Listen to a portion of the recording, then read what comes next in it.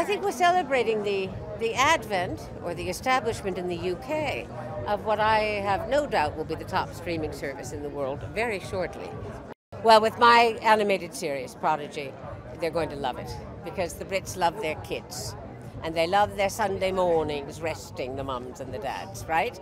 So they're going to turn on the television and they're going to see a cartoon called Star Trek Prodigy.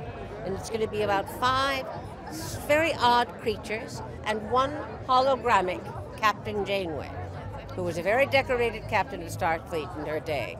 She's on this defunct starship. These 5 crowd into it. They are facing abject peril, and she appears. And she says, if you listen to what I say, and you stop being reckless, and you stop being pugnacious, we're going to get off this planet, and you're all going to be saved.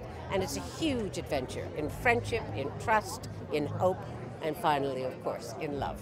This sounds like fun for all the family, a real appointment to view, you know, I can see. Well, it's going to be great because the Star Trek Prodigy children will be sitting next to their mothers who watched me in Star Trek Voyager, and she will be sitting next to her mother who watched Next Generation, and if there's one very great-grandpa, they'll be watching the original series with Bill Shatner. So it's going to be intergenerational, and I think it's going to be thrilling.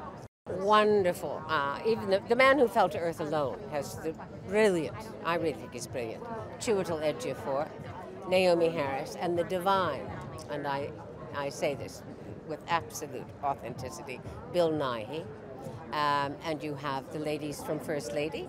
You've got Viola Davis, whom I worked with. I was her chief of staff when she played Michelle Obama. And you've got Michelle Pfeiffer, you've got Gillian Anderson, you've got everybody. It's great. Yeah.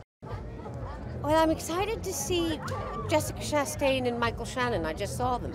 I want to see what they're up to. And of course, I love to see Kevin Costner. He is the single most attractive man on the earth.